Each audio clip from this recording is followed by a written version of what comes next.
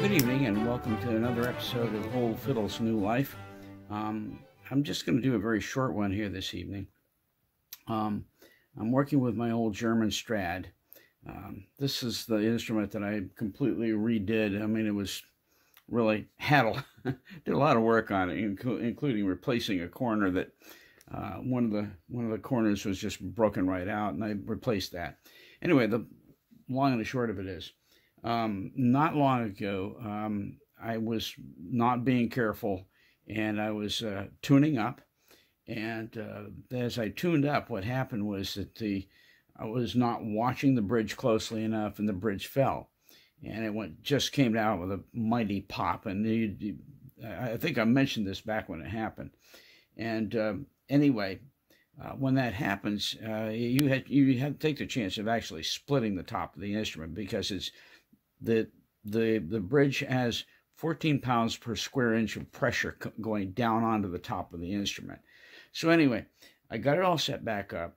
I've had a problem with getting my pegs to sit right so that I could get my tuning back up to pitch. And I was using the Hills peg dope. I think I did a whole video on this. I hate that stuff. But since then, I was able to go ahead and order this old standby that I've been using for a lot of years. And I had run out of it and actually lost the bottle. Let me take it out. It comes, let me turn this around. I'm just going to show you this. Because this, if you can get hold of this stuff, it is really, really good for treating the pegs and getting them to actually begin to grip and be able to tune up your instrument. So let me turn this around and let me show you what we're talking about. And then we'll go on just a little bit longer. My battery's running down, so I want to get this over with. It's called the original Ardsley peg drops. This stuff works. They're liquid peg drops, and they come, let me just take this out, come in this little bottle like that with a nice little squeezy, with just a little opening in the end, so that you just put a little bit on each one of the pegs. On the outside of the cheek, sometimes you do it on the inside of the cheek. It depends on what stage you're at in resetting your instrument. But Ardsley peg drops. It took me, I think, 2 or 3 applications to this. In other words, put it on, and then rock your pegs back and forth in the cheek, and let it sit.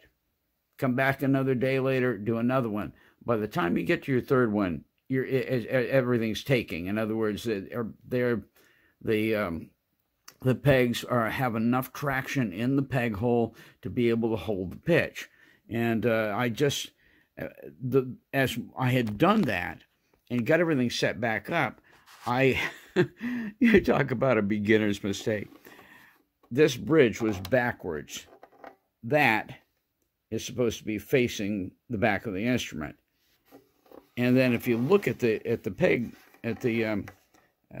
bridge, there's a curve, and that curve is supposed to curve backward with a flat toward the back, and the name of the bridge maker toward the back of the instrument. That was completely the other way around. And I was playing tonight, and all of a sudden I said, "Wait a minute, what's it?" So I went to the hassle of taking the pressure down, in other words, loosening the strings, and putting the bridge back on, and resetting everything. And I'm now almost to pitch. Well, here, let's do this right. Oh yeah, it's pitchy. I got to tune it up some more. It's not all the way full up to pitch, but it'll get it, because, like I said, these pegs have been administered with the Ardsley peg drops, and I don't think I'm going to have to do another application. I just need to slowly tune this back up. But anyway, just a word of caution. If you're tuning up your instrument, be very careful to watch and make sure that as you're tuning, because you're tightening, that the top of the bridge is not pitching forward. And once it gets past a certain point, it's going to come down, and that could be very dangerous for the top of your instrument. One of the ways I noticed that I had a problem was not just the fact that the name of the bridge maker wasn't toward the back, but the feet of the bridge were not fitting properly to the top of the instrument. As soon as they turn it around, they fit very precisely, because that's the way I cut it. So anyway, just a word of caution. Just be careful when you're tuning your instrument up, that keep track of where the bridge is at. Make sure that it's staying straight. Let me do this and see if I can do this. When you're getting ready to, and I think I can hold it just like this. Okay. When you're doing this, you want to brace from both sides. If it starts to pitch forward, from both sides, you grab hold with your thumb and your middle finger, and use your index finger to pull back. Let me see if I can show you here. The illustration I'm about to show you here, the bridge is braced. The foot of the bridge is braced both E side and G side between your thumb in the back and your middle finger in the front, and then you use your index finger to pull gently back. And when your strings are under full pressure, it's kind of a dangerous time. You don't want the thing to fall. So you just, if it is pitched forward at all, you go ahead and brace it like you see in the illustration, using your index finger to gently pull back until you feel it's just perfectly upright. You should be able to tell that just by looking at the feet when they come completely flush down on the surface of the instrument. All right, and that's all I'm going to say about it. All right, there's the illustration.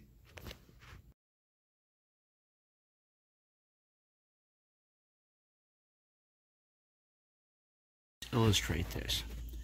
When I did this, and I just recommend that you do it the same way, obviously. I mean, you want all the pressure off from your strings. You can probably leave them in. And by the way, if you have the strings off, it's even better. But the point is, what you're going to do, and I'm not going to take the cap off. I'm not going to take the cap off this. What you're going to do is put a drop, pull the peg back slightly. In other words, like you're pulling it out of the peg box, but don't, just a little bit, and then just put a drop, and then go over on the other side. I'm right in my own light here. And put a drop on the tapered end of the peg, and then just tilt it enough to where you can see that the liquid has gone inside, has siphoned down around and gone onto the inside of the peg box. Oh, shh, quiet. and then have some tissue on here. You don't want to have any excess, staying on the outside of the cheeks.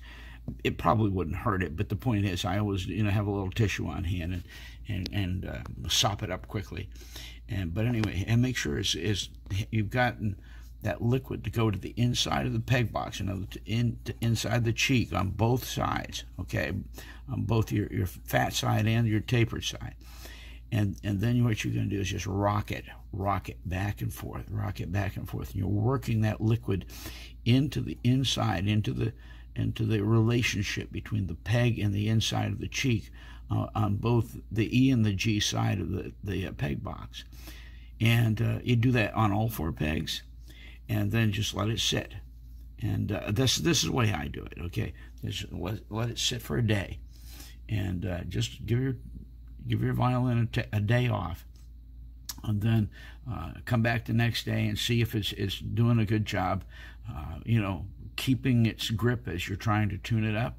If it is, you probably only need one application of the peg drops.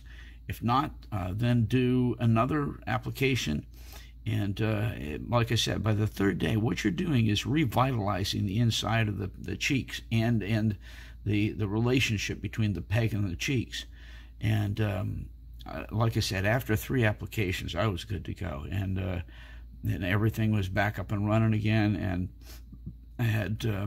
I was able to get my violin up to full pitch, and I've been playing for the last 2 nights and had a wonderful time. Just wait till my wife has gone to bed. Not that she can't hear it or whatever. By the way, she can't hear it in our bedroom because it's way up in the other corner of the house. But just just go ahead and, it's my recommendation. Not everybody uses the same stuff, but I really like the old Ardsley peg drops. I've been using them for many, many years, and they just really, really work. It's good stuff. All right, thanks. Okay, well, one last comment as we get ready to wrap up this episode. The reason that I've been experiencing this problem with the pegs is that my man cave, which is where I love to keep my fiddle because it's close by and I can just pick it up and play it when I want to pick it up. But my man cave is literally right next to the furnace room down in the basement. And I keep it nice and warm in there all winter long, which is lovely for relaxing and watching TV and so forth, but it's not the best environment for my fiddle. Even with the case closed, it gets very dry, very warm in there. And of course, that's just not a good scenario for the pegs drying out and slipping and so forth. And this is one of the reasons that I really love the Ardsley peg drops. And this is not an advertisement. This is just me. I mean, I've been using it a lot of years, and I found it just really works well. So listen, I hope you've enjoyed this episode of Old Fiddles, New Life, and I hope you come back again. I don't get these out very often, but this came up where I got a fresh bottle of this stuff, and I really needed to get my fiddle back up and playing again, and so we just did this episode. Hope you enjoyed it. Thanks. Bye.